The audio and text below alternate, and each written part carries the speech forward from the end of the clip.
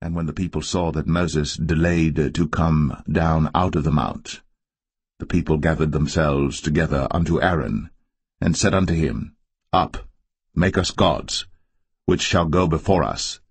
For as for this Moses, the man that brought us up out of the land of Egypt, we wot not what is become of him.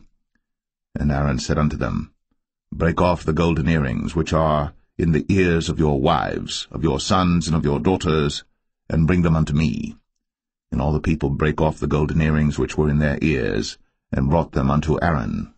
And he received them at their hand, and fashioned it with a graving tool, after he had made it a molten calf. And they said, These be thy gods, O Israel, which brought thee up out of the land of Egypt.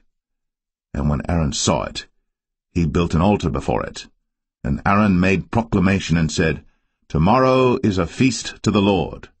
And they rose up early on the morrow, and offered burnt offerings, and brought peace offerings. And the people sat down to eat and to drink, and rose up to play.